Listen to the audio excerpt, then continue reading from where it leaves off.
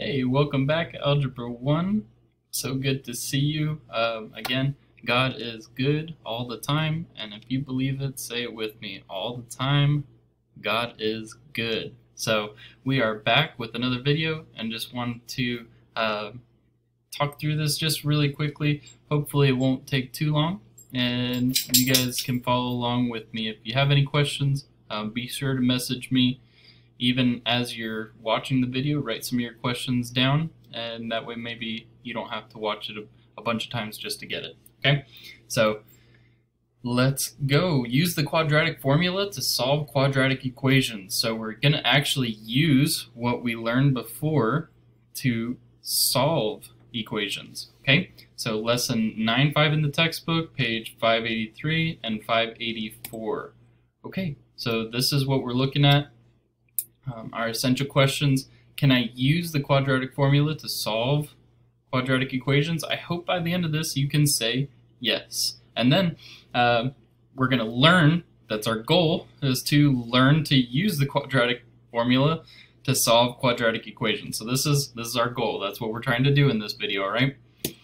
Okay, so we're going to kind of start off where we started last time, using this to solve quadratic equations. Start with our standard form of quadratic equation. Okay, ax squared plus bx plus c equals 0.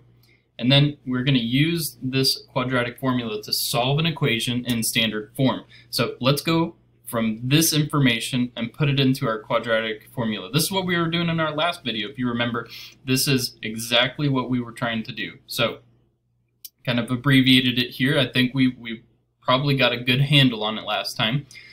So let's jump right in. A equals 1. We're starting with this same one. Remember, x squared plus x minus 12 equals 0. So a is 1, b is 1, and c is negative 12. Remember, there's an understood 1 in front of these variables. Whenever there's nothing there, it's an understood 1. Okay? Now we're going to plug it right in here, and we're going to see some of these values appear. So step by step, let's go. Okay, so we've got right here our quadratic formula.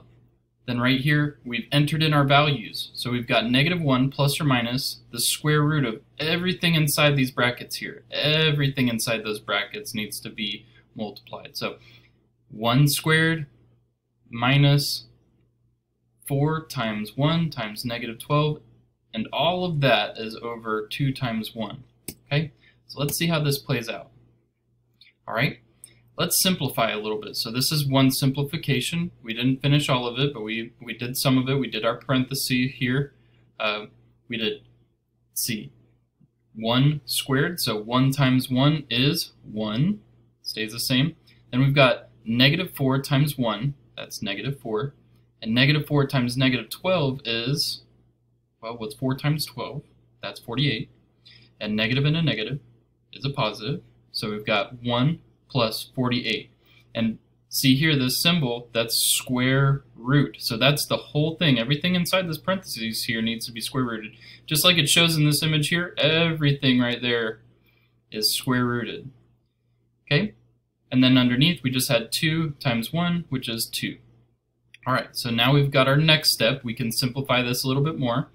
Negative 1 plus or minus the square root of 49. So negative 1 plus or minus the square root of 49, and that over 2. Okay, or we could write it this way. So this is not anything new. The square root of 49, you guys know that, is 7.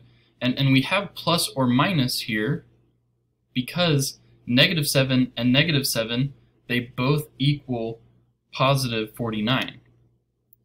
And positive 7 and positive 7 multiplied together, that equals 49. So both negative and positive could be the answer to that. So negative, positive, they're both an answer. That's why we have the plus or minus sign right here. That's important. And you'll see why right now.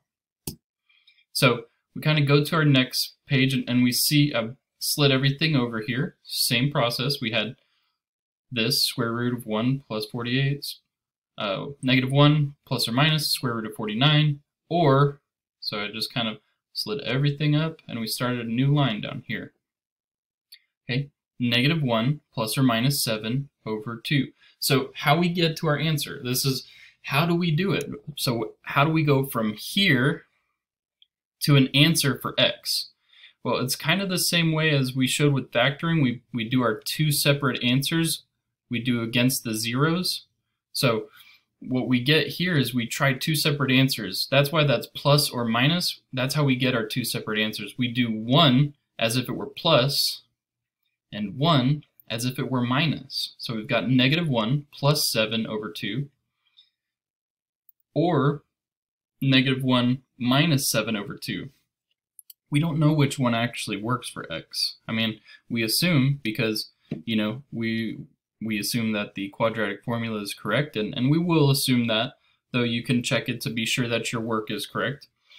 So when we do this, we say x equals, and we've got, all we need to do now is simplify fractions. This is easy. This is elementary stuff. It's nothing too complex. Don't get worried over you know, a formula like this. It's actually very simple and a lot easier than factoring. This is going to take the place of factoring. Like I told some of you, factoring is good for a good grade on your standardized testing and your SATs.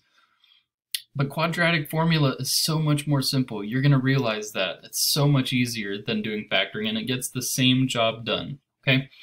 So let's see here. We had -1 plus 7. So -1 plus 7 is positive 6. 6 over 2 equals 3. Good. And then the other opportunity, or the other possible answer, is -1 minus 7. -1 minus 7. So -1 minus 7 is -8. -8 over 2, -8 over 2 is going to show as -4. So -8 divided by 2 is -4. Good. Okay. So let's practice. All right. Let's practice this process.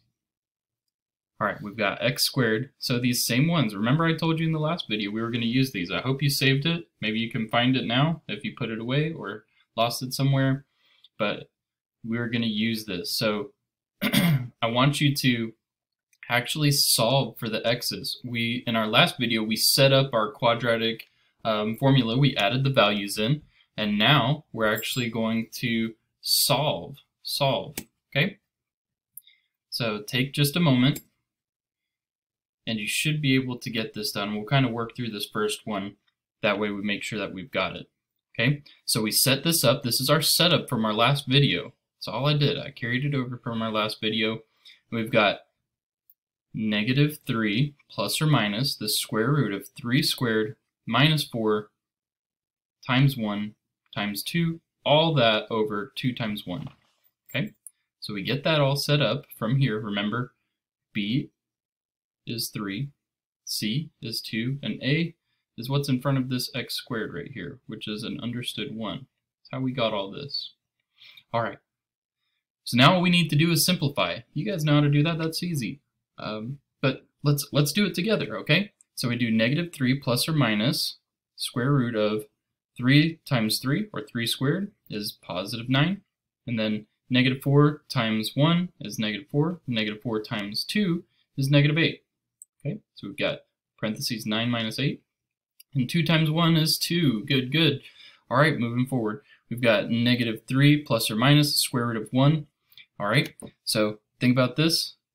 The square root of 1 is 1. Good, good. You got it. All right. So we bump that down. We've got these two possible answers. Sorry about that. -3 plus or minus 1 and over 2. And then we've got, so -3 plus 1. -3 plus 1 is -2 over 2. So -2 over 2 turns out to -1. And then if we do -3 minus 1, that would be -4 over 2. So -4 over 2 is -2. -4 over 2 is -2. All right, let me give you a second just to take care of this one. Hopefully you understand. If not, maybe just go back a little bit or message me and ask me a question, okay? So see if you can solve this one. All right, so again, we're just gonna take this time and go through our answer really quickly here. So I realized that I hadn't done this properly, so I went back and fixed it. So even I can make mistakes, and that's okay. We're gonna keep working through it, okay?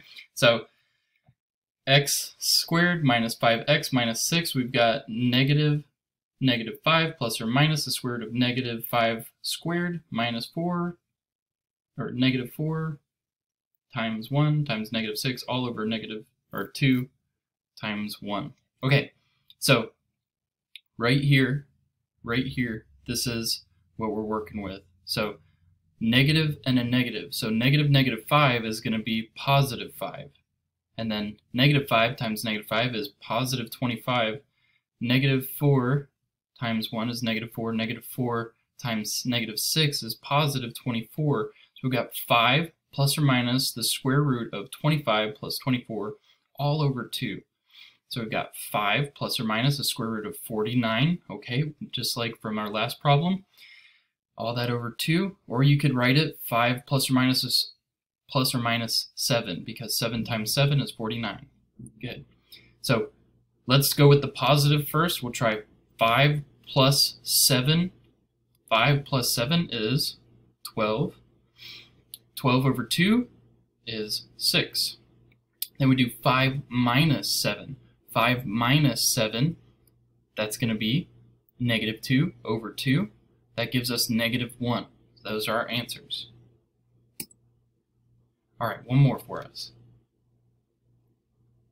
Go ahead and pause and try to solve this.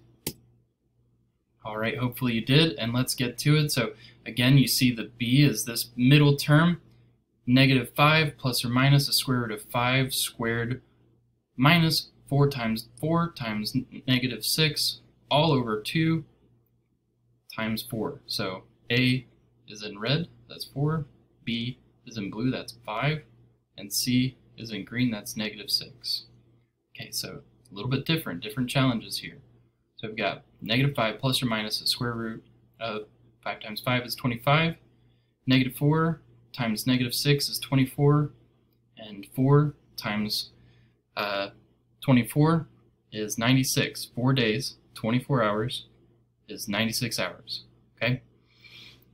All that over 8. Then we get here, we simplify this. 25 plus 96 is 121, which the square root of 121 is 11. 11 times 11 is 121.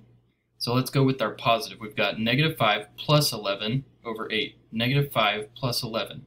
Negative 5 plus 11. All right.